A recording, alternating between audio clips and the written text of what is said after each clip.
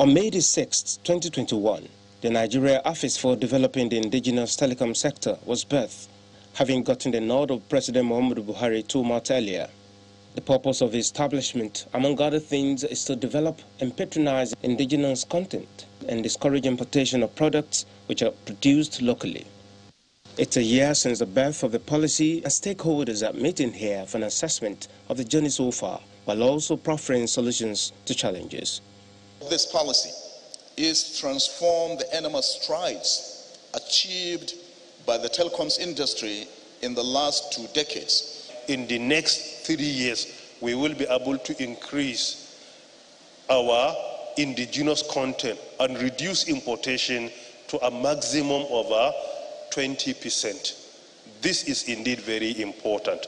Lagos State Governor is represented here by a special advisor on innovation and technology.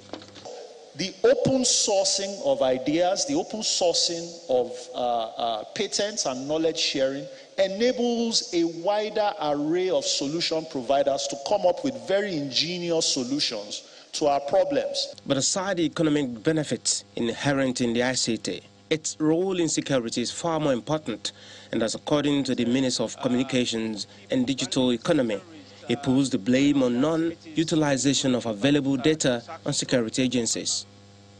That there are many security challenges, kidnapping, banditry, and terrorism, while there is none and sin.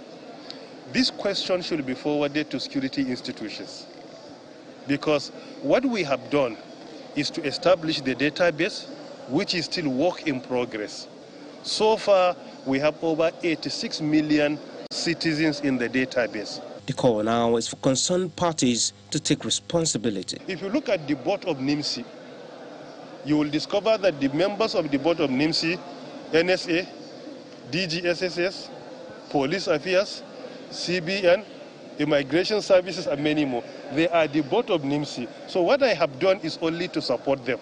But utilizing the database, I have no power to do.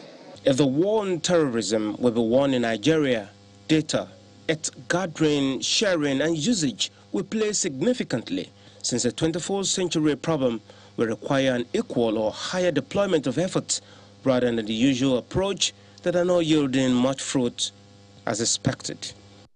Timothy Crown, Adiribigbe, Channels Television News.